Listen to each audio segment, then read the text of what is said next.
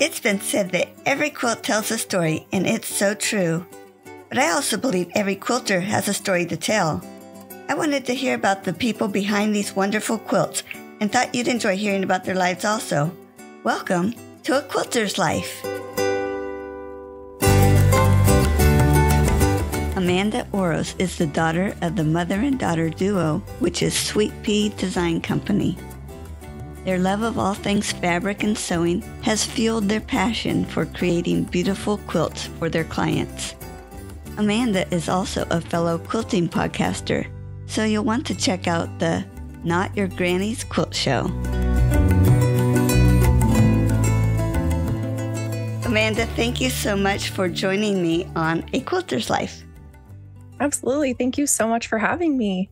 I want to start with how I found you. I was looking for quilting podcasts and yours popped up. Now, it surprised me because it looked like your show has been out for a couple years, but it's just recently that it came across my feed. I don't know how those algorithms work, but I don't either. I keep looking and then all of a sudden it's there. But the name of your podcast really grabbed my attention because it's Not Your Granny's Quilt Show. And I'm known as Granny. So it was really fun. So tell me a little bit about Not Your Granny's Quilt Show. Well, it actually was my husband's idea to start a podcast. He's like, you really should. Like, you've got your quilting business. Like, you should really be doing a podcast. And I was like, whatever. And I didn't really want to do it by myself because I was like, I don't know what I'm going to say or talk about. But I roped my friend Miranda in and she helped me get it started. And as we were kind of flipping through possibilities for names, we were like coming up with every quilting and sewing pun under the sun. But it seemed like there was already a show with that name. And we were like, no, we don't want to do that. But mostly we were like, okay, what is our focus? We're two millennials. We're just figuring out how to quilt in this quilty universe. Where do we fit into all of this? And ultimately we landed on Not Your Granny's Quilt Show because, in no disrespect to grannies, because we know that quilting is a gorgeous art. We have nothing but respect for it. But we're millennials and we have to do things a little differently than our grannies before us did. And things are just different for our lives. And so we wanted to encapsulate that in the title so that people knew that they would be getting something different. So that's great. So let's jump back to share with us, where were you born and raised? I was born and raised in Boise, Idaho, which is where I'm still at. So haven't gone far. So did you travel and come back to Boise, or you just never left the area? Initially, when I started college right out of high school, I went to Helena, Montana to go to Carroll College. And that only lasted about 3 semesters. And I came back home. So it was short-lived that I was gone. But even then, I didn't really feel like I left because I was home for every break and summer. And I tried, but it didn't work. Share a special childhood memory. You know, I was thinking about this because I had a really fun childhood, but I think probably my most special memories from my childhood was like my siblings being born, because I'm 10 years older than my youngest brother and I'm 15 years older than my youngest sister. So I got to really be present for their births. And it was just something really special that I think just really shaped who I am. And it changed the trajectory of my perspective on my life. And they're the coolest kids in the whole wide world. And so it was really awesome to be able to get to share my older childhood and their tiny baby years with them and get to watch them grow up as I was growing up. So, did they think of you as a second mom? I think in ways, like my sister especially, I always joke that I'm her second mom, and my mom's like, haha, very funny. I'm like, no, but seriously. She's like, I know. But I think with Ben, I was still young enough. I was only 10 that we just played and played and played. And he was always with us and our little buddy. And we actually just recently went to his wedding this spring. So that was kind of like, oh my God. I was like, all right, Natalie. She was like, don't make me cry. So it is special kind of having that relationship. But I do always say, like, I don't know how to be your sister. I just only know how to be like a mother figure. And that feels weird. So Other than your quilting business, did you have other employment? yeah. So I actually am a teacher by trade. So I have an elementary education degree and I have a master's degree in educational technology with a certificate in games and simulation. So I got my master's degree and then promptly quit teaching to do the quilting business full time. And before that, I just worked in retail and coffee shops to get myself through college. So I've done it all. Is there anything else about your family you wanted to share? I just think ultimately that we're really close. And I mean, I own my business with my mom. And so I see them every day. And it's been really great getting to grow up with siblings of all different ages, because I think as I'm getting into like kind of middle adulthood, I'm watching my youngest siblings get into their early adulthood and start their journeys in. And I've been married for 11 years.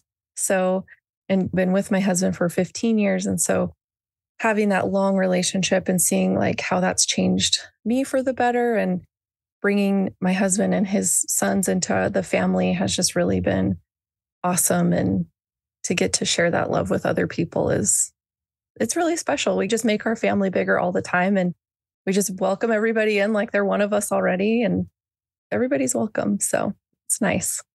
Mm-hmm. If you would have the opportunity to talk to your great grandchildren, what would you want them to know about you? I think I would just want them to know that I listened to my heart and I followed my passions and I stayed open to growth and change in my life. And that's what led me on the adventures I've been on and get to go on in the future because I'm open to that and seeing different opportunities take me. And I really want to pass that on to future family generations. And I think that's the best thing you can pass on, right? And maybe a little quilting. Besides quilting, are there other crafts you do or have done in the past? Yes, I have come from a super crafty family. So we've always had paper crafting or we used to do like toll painting. So we would go to these little classes and get these little wooden shapes. They look like a cookie cutter almost, like just the outline of a shape. And then we would paint on the details and make like Christmas decorations or Easter decorations. And my mom still has them, like these little things that we painted like as little kids. And they're so funny. But yeah, we've just always been crafty. And then I really took to crochet in early college because in Montana, there's kind of a big like unhoused population and people that just kind of move around and they don't want to be in homes. But the weather there obviously is so stinking cold. And so there was a group that would knit or crochet hats and scarves for them. So that's how I got back into it. My grandma had taught me when I was about 10 and I did it for a little bit, but then I kind of set it down. But then once I was like 18 or 19, I picked it back up and I still crochet now. And it's kind of a comfort project or activity that I can just sit and mindlessly do. And it helps with stress because you just have to zone out and be focused on it. And so, yeah, I love crochet. There's so many neat little things you can crochet, so that's fun. Yeah, it's fun. I really like it. How about other hobbies? I like to garden. I'm not super great at it, but I do have a little garden kind of happening in my yard. I try to grow different vegetables and things every year just to see what I can make work. And I recently just planted some more native species of flowers to help with pollinators and to just have a cute flower garden because they're so pretty. They're vibrant colors and hardy. So hopefully they'll last through the crazy weather we have. I lift weights. I work out. I have a gym buddy. I met her when I was teaching and We've been working out together for like 8 years or something like that. A little less consistently now, but we at least see each other, a couple times a week to work out. That's something that I need. I need some physical activity to keep my brain okay. Podcasting, I guess, has become my latest hobby, I guess. My husband and I like to be outdoors, and so we'll go on walks or hikes and just be outside. He's always training for various things. Right now, he's training for a Spartan race, and so we're out in the hills, and he's carrying his big, heavy backpack for training purposes. And then he and his older son are going to go on a kind of like a week-long backpacking adventure in Colorado. So he's been kind of getting ready for that. And so we spend a lot of time outside, which is nice. We've got gorgeous foothills with tons of trails here in Boise. So it's really easy to get outside, which is great. It makes it really accessible. But I think that's it. Nice. Can you tell me what the highest amount of weight that you've lifted? Oh my gosh. Well, it just depends on the exercise itself. But at one point, I was squatting with 130 pounds, which was like almost equal body weight, which I felt pretty proud of. And then I was leg pressing about 200 pounds. As far as like arms, upper body goes, nothing over like 50 pounds, but I was able at one point to do 2 whole pull-ups, and that felt really cool. But I have a crazy knee that was injured in a car accident when I was about 20. And so I had to back off of lifting weights a lot and just go with a lot of body weight things, or just like really decrease my weights. And so I'm working my way back up, and it's getting stronger and better, but I don't think I'll ever be able to get quite back to where I was before. So I was pretty strong for a minute. Yeah, well, you don't want that injury to come back. No, it was so painful. So I just need to keep that in mind. And that's my focus, is just strengthening that so that, longevity is the key, right? Do you think any of your hobbies or other crafts show up in your quilting? I think so. As far as like crochet goes, reading the patterns for crochet is crazy. So if you've never done it, it's like reading a whole different language, because every stitch is abbreviated. So you're like, do FLO twice, then BLO, and you're like, what the heck? It's like front loop only, back loop only, double crochet. It's like DC, chain 3. You're like, what? So it's like reading a whole separate language. So translating that like ability to dissect and kind of understand a pattern really helps in quilting, because I'm not afraid to dive in and just figure out what a pattern means. And thankfully, most quilt pattern writers write in plain English.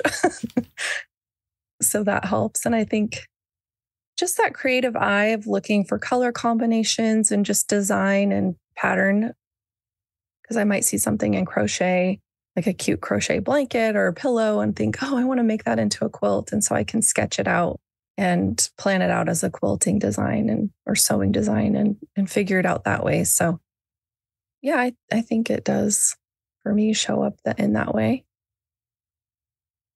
It's fun to see how that comes about. Share with us who introduced you to quilting. Well, my mom has been sewing most of her life. And so sewing and that concept has been around. But I didn't really get into quilting or know what quilting was until 2 of my quilty friends, Jen and Beth, they were starting to make quilts.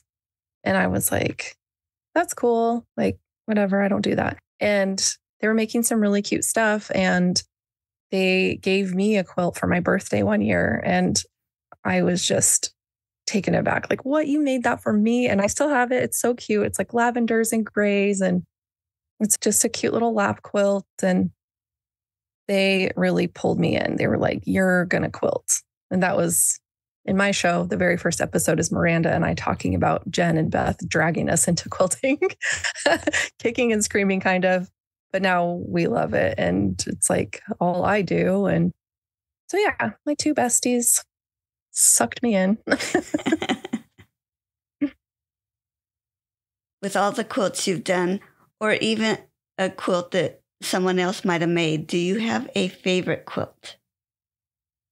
My very first quilt just pops in my head because I use it every day. It's always on my bed. I still love it. I think it's something I would still put together today. It's got all my favorite colors in it. I'm mostly a cool color girl, so I like blues and greens and purples. So I kind of lean towards like peacocks, which the quilt behind me, the fabric is called Peacock Pavilion. So my mom was like, you need this. Anyway, I think that one, just because it was a collaborative effort, it's the one I made when I was learning to quilt, even though it was really hard and I cried a lot about it. I didn't quilt it myself. Jen actually did the long arming on it for me because I didn't know how at the time. And Beth did the binding for me. But I just think that like collaborative, like my best friends rallied around me to help me have this thing, this awesome, not just the quilt itself, but this love of quilting. It just really holds a special place in my heart. So I think that one will always and forever be my favorite. How cool. Friends are so helpful. They really, really are. So what's a tool that you've come across that you are so happy you have? I really don't like cutting fabric. It stresses me out. But the thing I have that has made it a lot easier is the Quilter Select ruler. We have the 6.5 by 24 inch ruler. And because of the no slip material that they have on the backside, it covers the entire backside of the ruler. It's really easy to keep everything lined up nicely and it doesn't slide around. So you're not having to fiddle with it as you're cutting. You can just put as even pressure on it as possible and it's not going to go anywhere. It just makes it so much nicer. So that's probably my favorite. So the Quilter Select has that completely on the back and not just strips of it here and there. Yeah, it's not like dots or strips. It's the whole backside is covered. When I started quilting, I was just surprised at all the different steps we take to make a quilt. Do you have a favorite step along the way, or do you like each step as we get to it?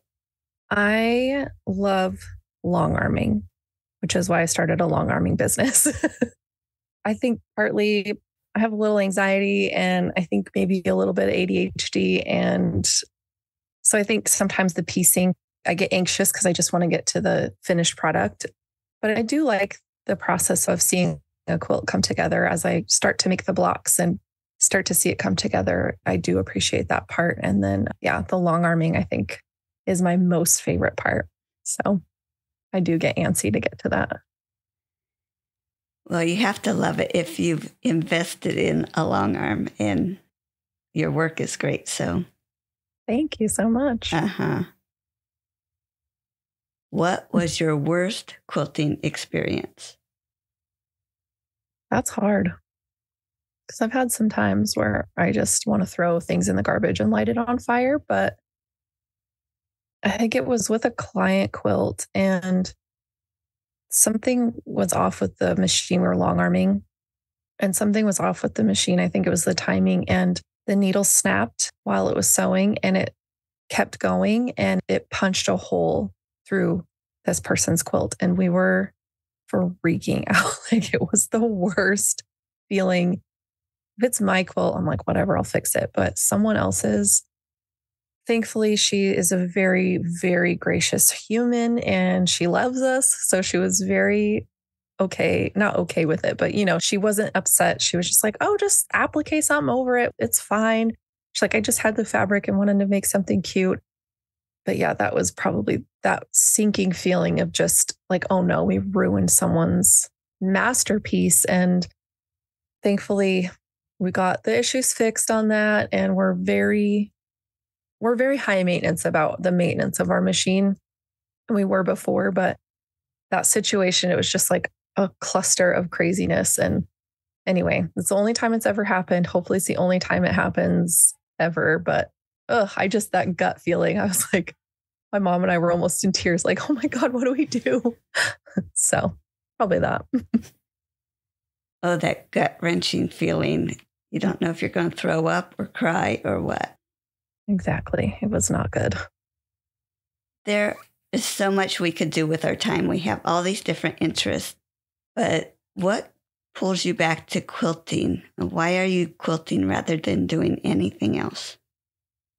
I guess if I was going to compare like quilting to crochet, since I do still crochet, I think quilting, even though it can take a while to put a quilt top together, it's still faster than crochet.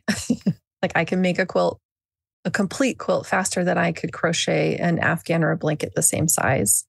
So I like that part, the ability I have to put something together. And even if it's just simple patchwork of squares sewn together, it can still be really pretty and be complete before I could crochet a full blanket. But I just think there's so many cool techniques and there's so many interesting patterns out there, and fabric, I think really is what keeps bringing me back to it. Because like I said, my mom's been sewing most of her life. And so it's always been in my experience that sewing is a thing.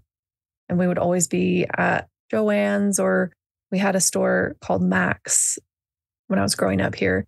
And it was a crafty store, kind of like Michael's or like Hobby Lobby is. But anyway, I think they had some fabrics too. And I would always get my mom to make like dress up clothes for me or doll clothes or whatever. So I've always been kind of looking at fabric, and it doesn't help that my mom and I are both obsessed with fabric because we have a big stash, but it also is kind of fun because I have someone to share that with, and not just my besties, but I have it in my family too. So it's not just me by myself. Yeah. And just seeing what we can create, and it's kind of the ultimate gift. And so I love being able to create something special for special occasions. And yeah. I'm surprised that you could put a quilt together faster than crochet. I was thinking it was the other way around. No way. Because I think with quilting, even though you're cutting fabric into smaller bits, I can sew a seam 6 inches long faster than I can create the stitches I would need to get a 6-inch length of a crochet chain. So I just think ultimately the speed with which you're putting things back together is so much faster than crochet. Because with crochet, you're going loop by loop by loop. And if you have more than just the basic single crochet stitch, you're looping the yarn several times over the hook for just one stitch. Whereas when you're sewing, you're just going, you're stitching those stitches really quickly. And the amount of time it would take me to do one alternate stitch to a single crochet, I can have a whole seam sewn. So that makes sense.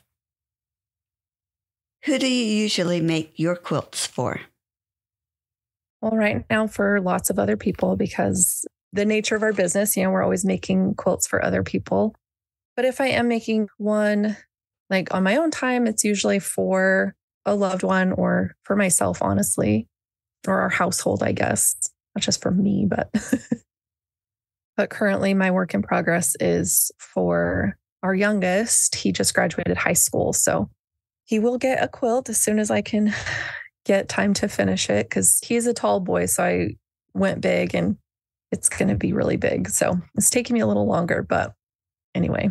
So yeah, just for other people, for babies, or, my friends who are having babies and people getting married, and yeah. Amanda, describe your sewing space. My sewing space. Well, I'll describe the one for the business because I don't really have one here at home. If I do have one here at home, I have to take over the whole living room area. So I don't do that because that's not friendly for anybody. So at my parents' house, which is where we work from, they have a room in there upstairs that used to be 2 bedrooms, but the previous owners had taken the wall down between the 2 rooms. And when they were looking for a new house, we were kind of ultimately looking for a better space to have Millie, our long arm, because at their previous house, it was in the basement. So anyway, it's a long room. It's really wide.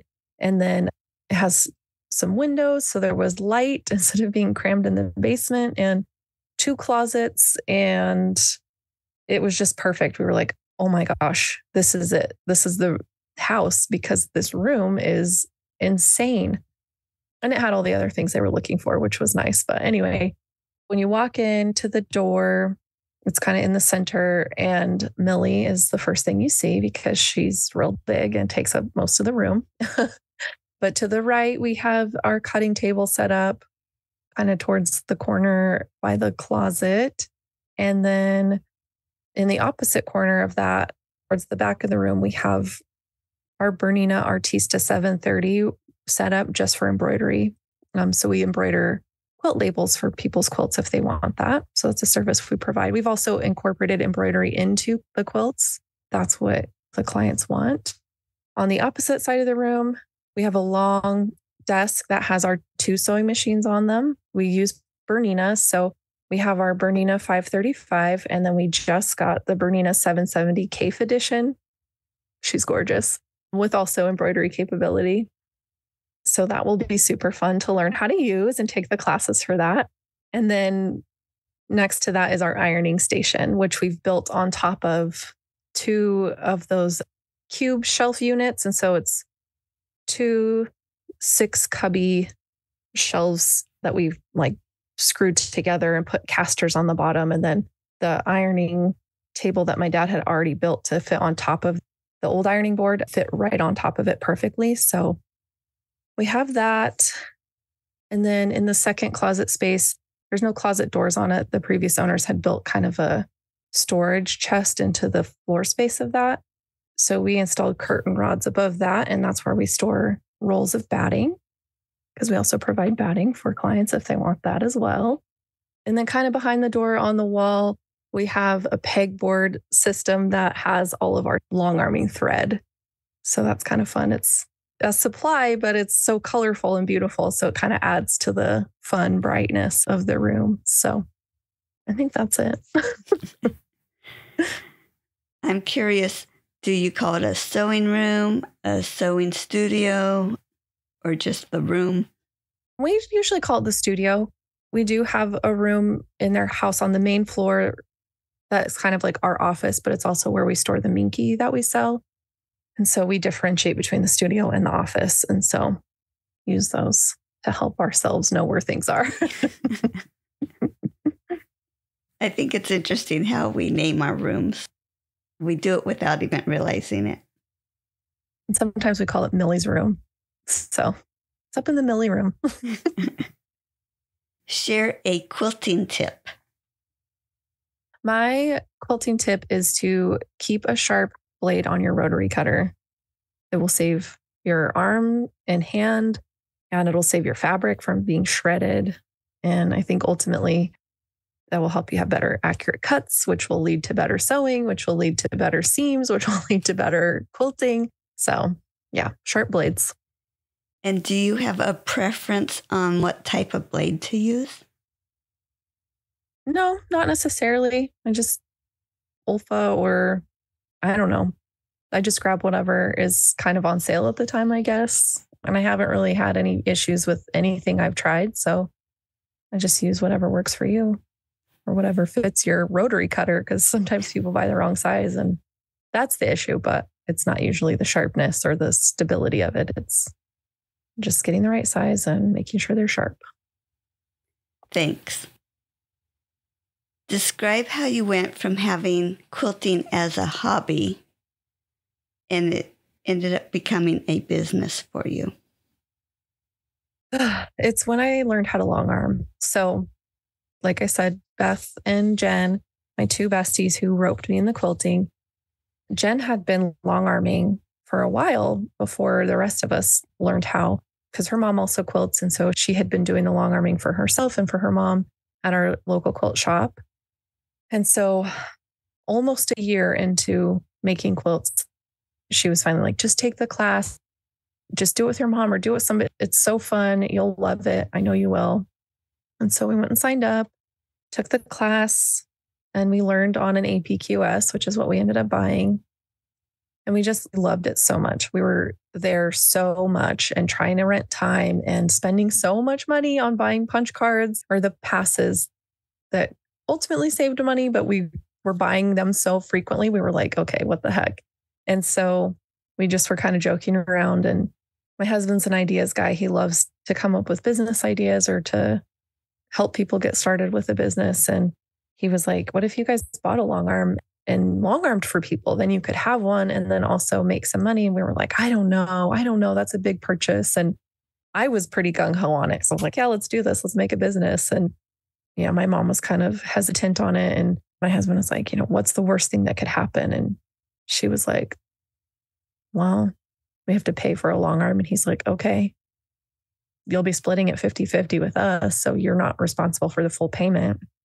And you and Amanda love to long arm. And I'm sure that her friends would rent it from you guys if they needed time or couldn't get into the quilt shop. And we were like, yeah, that's true. That's true. And my mom was finally like, okay, fine. So we found a quilt show to go to that we knew APQS would be at. So we went to the UQSM show in Utah, kind of near the Park City area, and bought our Millie and got the computer system because we really wanted to do digital pantographs. We didn't want to do everything by hand.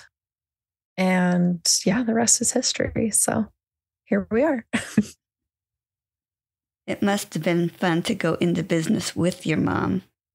It has been enlightening for sure. And we both, I think, have grown a lot in our relationship together, but just as individuals. And I think it's been really fun to have that experience. It's been hard at times, but I think ultimately we're both better for it. And yeah, I love getting to spend time with my mom. I looked up to her my whole life and wanted to be just like her. So I think getting to be around her and share my ideas and listen to her ideas, like she's so stinking smart and she's so creative. And so getting to just be around that energy a lot it's energizing and it's really fun. And I feel really fortunate that I get that with my mom. So. Yes, you are. Not everybody has that relationship. That's wonderful. Yeah. What is the name of your quilting business and how did you come up with this name? Our quilting business is called Sweet Pea Design Company.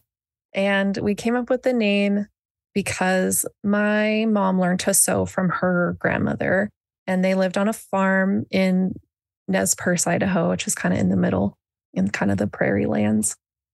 So every summer she'd go to the ranch and sew and cook and learn all these things. But her grandparents called her Sweet Pea. And then by turn, when I was a baby, I was called Sweet Pea by them and by my parents. And it just kind of stuck. And so my mom was like, I really want this. And I was like, well, it's perfect because it's mother-daughter. Sometimes in our Instagram posts, because I run our social media, I'll refer to her as Mama Sweet Pea and I'm Little Sweet Pea and just silly like that. But yeah, so that's where that came from. That is so much fun. I'm laughing because my husband called our daughter Sweet Pea, but he spelled it Sweat Pea. So make sure you're spelling it right if you go to look up this company, please. Yes, please do. SWEET. So when did you begin this adventure with your mom? How long have you been doing it? We bought our long arm in 2018. So this will be our 5th year in business because we bought it and that July in 2018, the machine was shipped to us and we had it all up and running. We had already had the business paperwork done, the LLC paperwork done. And so we were ready to go as soon as it arrived. And so, yeah, so July 2018 was when we first started. Congratulations. That first 5 years is hard to reach. So that's neat. Yeah, it's had its ups and downs, but ultimately we keep growing every year and it's just getting better. So. Can you remember when that first person dropped off their quilt for you to long arm on your new machine? Yeah. So our very first client was someone that my friend Jen actually sent to us. She graciously let us put a sign in her yard because she lives on kind of a busy road and it's really close to where my parents live, which is where the machine is. And they knew her, but they had seen the sign in her yard. And so anyway, she ended up sending them to us. And my mom and I both were like, oh my gosh, this is crazy. Like, what are we doing? But it worked out and she was a client for a while. And unfortunately, she passed away from cancer, but she was really sweet. And my mom got to go spend some time with her before she passed. And so just those relationships are really cool. But yeah, Ginger was really amazing. So That's neat that you got to have more of a relationship with your first customer. And I'm assuming that you sit down with your customers to figure out exactly what they want done on their quilt. What was that like starting out? at first, it didn't take too much because we didn't have as many designs of pantographs and we didn't have as many threads. And so it didn't take too much time. But now that we've gotten more clients with varying needs and wants for their quilting, we do sit down and take a lot more time with them. So some people literally just drop their stuff off and they're like, all right, call me when it's done. And they just let us do whatever we want, which is really fun because we get to practice our skills or just try new pantographs or different thread colors. And they're always just happy with whatever we give to them. And we know them well enough to know what they'll like and not like. So that helps. And again, it's that relationship that we've built up over time. But yeah, we really want to make sure we translate their vision onto their quilt. And sometimes they'll defer to us to say, what would you do? And we'll kind of plan that out and discuss that. Yeah, it's ultimately whatever they want us to do. And we'll do our best to make that vision come to life. Communication is so important. And if your business is growing, you must be communicating well.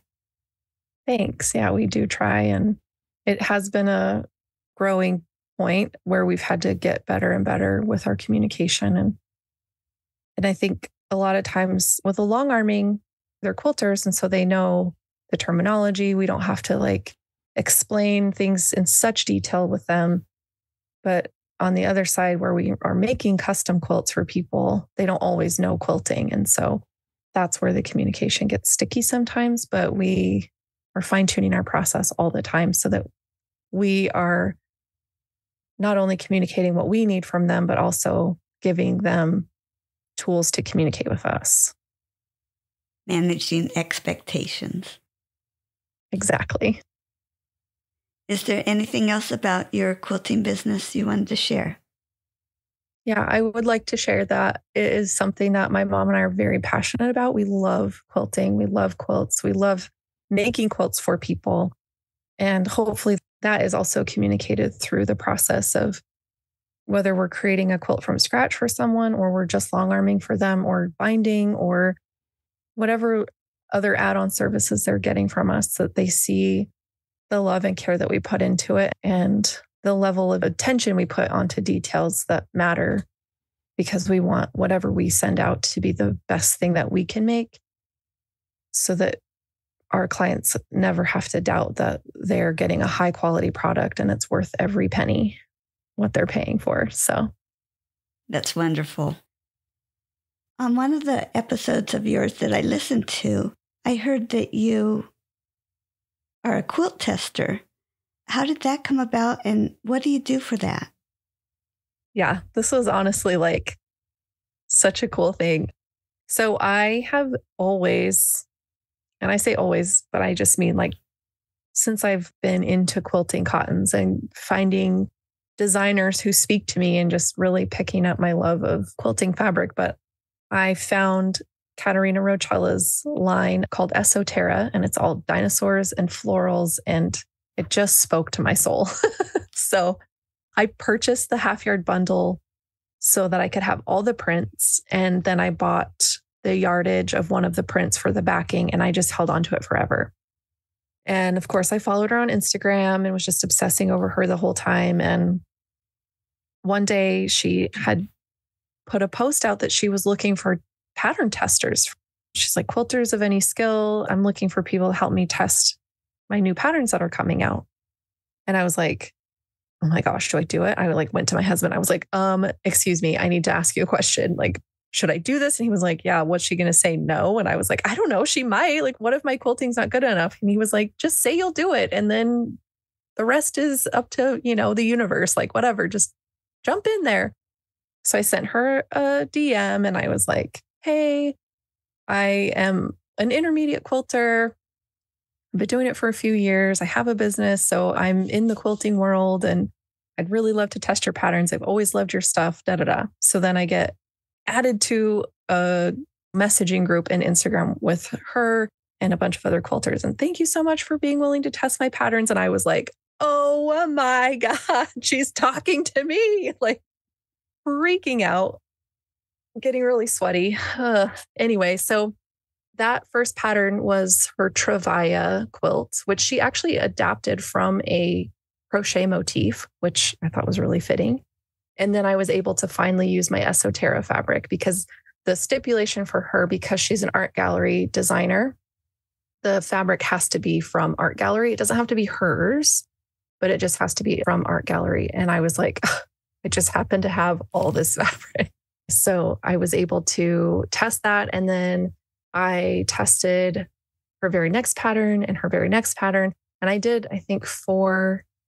And then I had to stop because our business was getting so busy and I kept pushing everything to the closest deadline. And I didn't feel like I was doing her any service at that point because I wasn't able to actually give as much of my attention to it as I wanted. The only real thing, I guess, is, being able to give attention to the pattern itself and really be able to read through it with an editing eye and looking for any places where typos are or just measurements might be off, or kind of be willing to sacrifice a little bit of fabric to try these things out. Because sometimes you make some cuts and realize that the number of pieces wasn't quite right, or the measurement was maybe a 1/4 inch off. And that makes a huge difference in the long run, right? So just really having an eye for detail within the pattern is really all it requires. And even then, you've got a group of other testers looking at all these things. So you might find something and then go into message about it and someone's already done it. And you're like, oh, great. Like, I also found that too, just to kind of back that person up and let them know that you saw what they saw.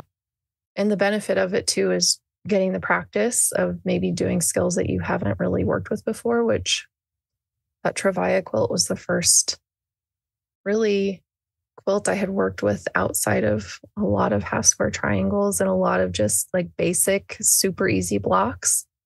It's all strips and squares, that pattern. So it wasn't difficult. It was just a different way to put a quilt together.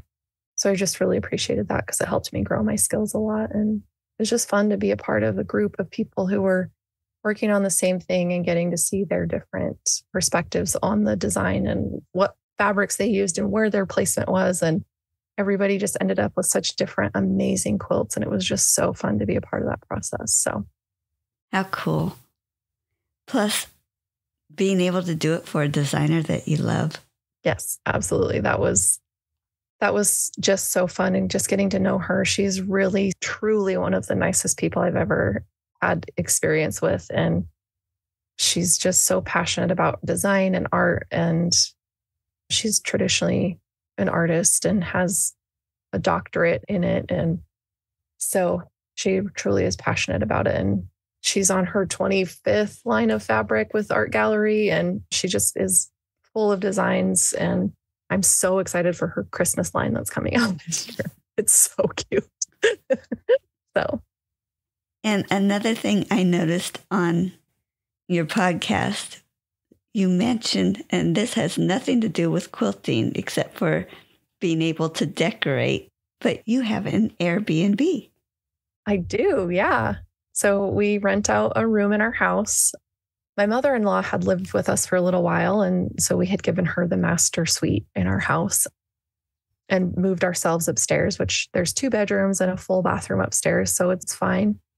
And when she was kind of getting ready to move on into her next place, my husband was like, please, he had been begging me for years to have us do an Airbnb of some style. And I don't know. And I finally was like, we're already moved upstairs at this point. All we have to do is finish the flooring in the downstairs. And we took that summer that his mom moved out to finish redoing the downstairs. We took out all the carpet, put in vinyl plank, redid the kitchen, got new appliances, because everything in this house was over 20 years old. Like it was all the same since it was built. And so it was working, but it was, well, I wouldn't say working. That's like an overstatement. But anyway, so we redid all that, got it looking beautiful, and we named it the Cozy Quilt House, which gave me an excuse to have my quilts on display and gives me an excuse to continue making quilts for our home. So yeah, that's what we've got. Was that easy to do or? Yeah, Airbnb really is great to work with. It was really easy to get started, and you just have to know like your local laws around it. Our city recently enacted a licensure thing that we had to do. And so annually we have to renew it, but we were able to be accepted and have the licensing for it. We're already in a multifamily property. It's a duplex that we own. And so we're already kind of in that zoning for it. But yeah, just as long as you pay attention to those details, it's honestly really easy. And the app is really easy to use and communication is great. And they really are looking for everyone to have a good experience. And so if we have a little issue with a guest, then you can let Airbnb know and they'll let the guest know like, hey, you messed up. And if you don't shape up, you won't be able to use our services anymore. And so it gives people a chance to improve being guests on how their etiquette is if they have issues. But we haven't really had any issues with people. So it's been really, honestly, so great. Thanks for sharing that. Yeah. Please share where we can find your business and where we can find your podcast. You can find our business at www.sweetpeadesigncompany.com. We have our website there, and you can request a quote through there. In the menu on the website, there's a form you can fill out if you want to mail in any long arming to us. You can always email us with questions. There's that capability through the website as well. We also have an Instagram, which is Sweet Pea Design Company on Instagram. And then my podcast is Not Your Granny's Quilt Show on Instagram. It's at Not Your Granny's Quilt Show. It's on YouTube, same name. And you can get it on Spotify, Apple Podcasts, pretty much anywhere. Yeah. Great. Thank you so much for sharing all that. And your links will be on your episode page on my website on A Quilter's Life. Well, thank you, Amanda. I so appreciate you sharing your story with us today, and I loved hearing it. Thank you again for having me. I've had so much fun chatting with you and sharing a little bit more about me as a person and not just a quilter. So great. Bye-bye. Bye.